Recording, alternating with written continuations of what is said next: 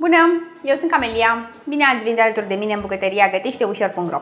M-am gândit să vă arăt astăzi cum să preparați o rețetă care cu siguranță va fi pe gustul amatorilor de pește afumat, pentru că facem salată cu cartofi, pește afumat și ceapă, plus un dressing foarte gustos, așa că vă invit în continuare să urmăriți rețeta și modalitatea de preparare.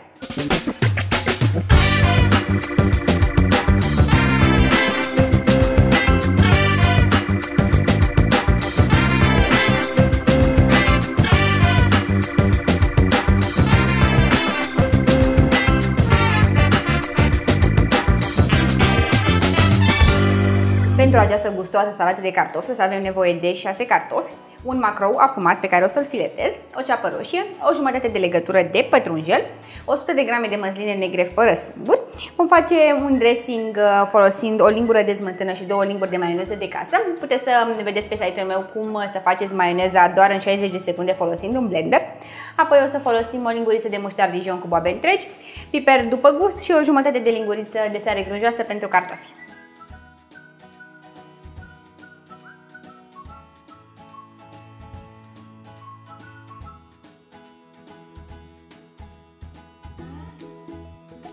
Pentru a face această salată va trebui mai întâi să fierbem cartofii. Am pus cartofii într-o cratiță, i-am acoperit cu apă, voi pune sarea grunjoasă și voi lăsa să fiarbă la foc potrivit timp de 30 de minute sau până când o scobitoare intră foarte ușor în ei. Cât timp se fierb cartofii, este timp suficient să pregătim restul ingredientelor. Eu voi începe prin a toca ceapa.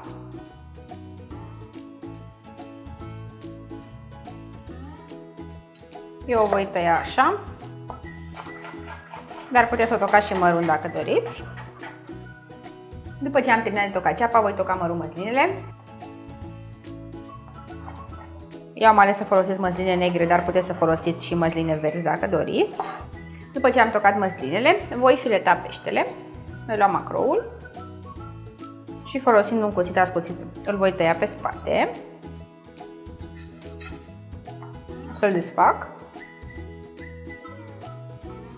Voi scoate șira.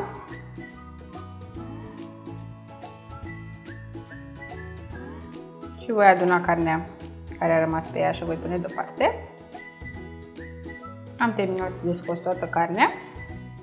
Acum voi desface carnea de pe piele și voi aduna toate oasele. După ce am terminat de filetat macroul, am aici cartofii pe care i-am lăsat să se răcească, iar acum îi voi curăța de coajă.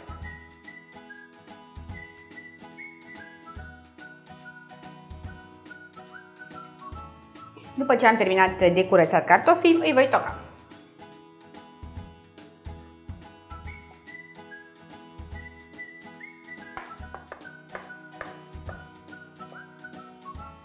După ce am terminat de tocat cartofii, ce mi rămâne de făcut acum este să fac dressingul. Peste maioneză voi adăuga iaurtul, muștarul și pătrunjelul și voi amesteca foarte bine. Iar la final voi adăuga puțin piper.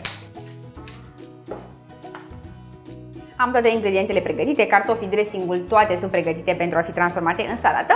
Eu am decis să fac salata în boluri individuale, dar puteți să amestecați, bineînțeles, toate ingredientele în același bol. Într-un bol din acesta ceramic voi pune câțiva cartofi.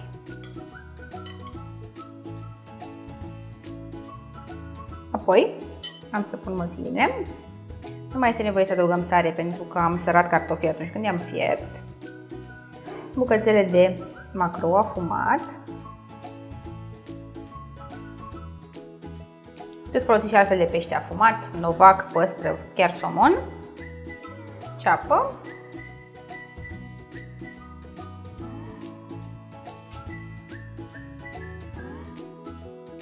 iar la final voi pune din loc în loc câte un pic de dressing, astfel încât fiecare persoană își poate amesteca salata și mai poate adăuga dressing după gust.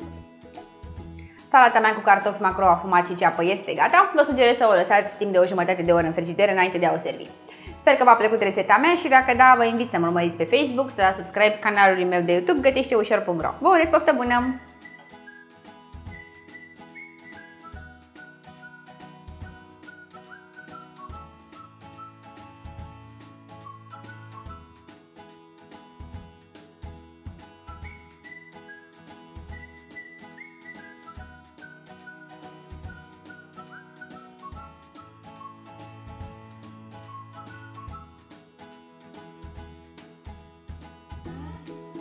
În cazul în care nu ai dat deja like paginii mele de Facebook și subscribe canalului meu de YouTube, te invit să o faci aici și aici.